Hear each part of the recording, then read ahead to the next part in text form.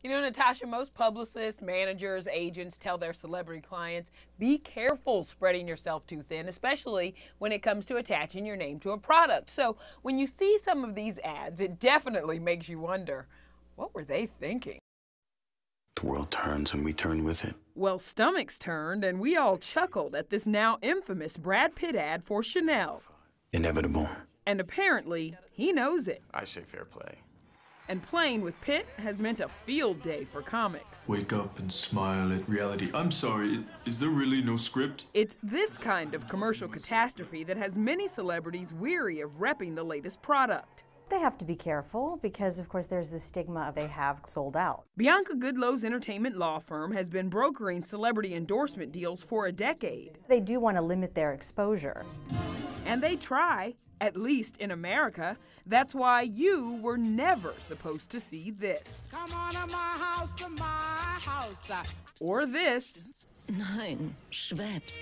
Yes, that's Eva Longoria selling cat food and Uma Thurman hawking ginger ale. Both of these ads were made for the overseas market, a choice a number of Hollywood's most bankable stars have been making for years. It's easier contained, their image abroad, than in the United States, although that is changing, obviously, with the internet. The paydays are bigger. 7 figures is not surprising. The shift that is happening is, I think there's going to be a continued increase in these cross-branding deals.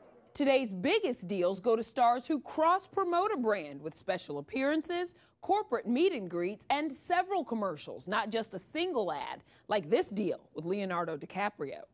Who are you? The Titanic star reportedly minted a cool $5 million to endorse Oppo Mobile, a Chinese phone company. It is a lot of money, but if you look at those ads, the vignettes are very much like short films in their own right.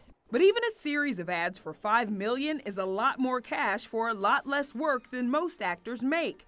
Goodloe says deals like these make stars like DiCaprio and George Clooney rich and allow them to cherry-pick the movies they do. And that's worth the risk to their image.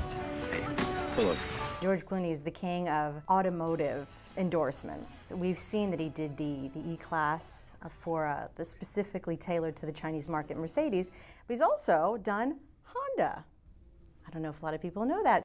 In fact, not knowing is often the goal. Goodloe says all major deals, especially those meant for a foreign audience, come loaded with secrecy clauses. But isolating an ad to a certain region is a tall order in the digital age. Even though the companies obey by these secrecy clauses, there are third parties that republish the ads. And when that happens, it's not long until they're posted to the internet, and we end up with an ad for the ages. Most celebrities won't talk about these endorsement deals that they make overseas, but George Clooney does, and he's not the least bit ashamed about it. Clooney is on record saying, look, if I have to sell coffee or rep cars to live a certain lifestyle and to make the type of movies I want, so be it. Natasha.